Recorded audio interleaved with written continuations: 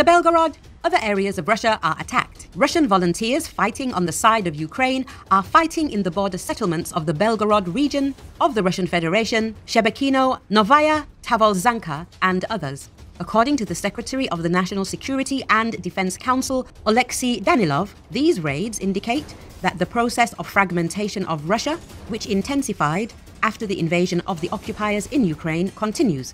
This is not the first time that Russians with weapons in their hands go to defend their country. And we are already getting used to this, getting used to the situation that was associated with the Russians. I have repeatedly stressed that they have the right. Why not? Why should only we suffer? I don't know what they liberated us from, but I understand exactly what those Russians who are fighting today on the territory of the Russian Federation will be freed from.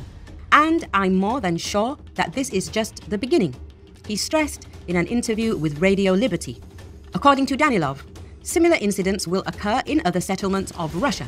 The aggressor country is already forced to use a regular army to counter these raids, but hides this. It will be further. I think that it will not only be Belgorod. You can see what is happening there. Either they start launching drones around Moscow on their own, or they do something else. A strange country, what can I say? From time to time, the army is involved there. It's another matter that they never show it all. You remember at one time when Putin came to power, they demolished entire buildings in Moscow on his instructions.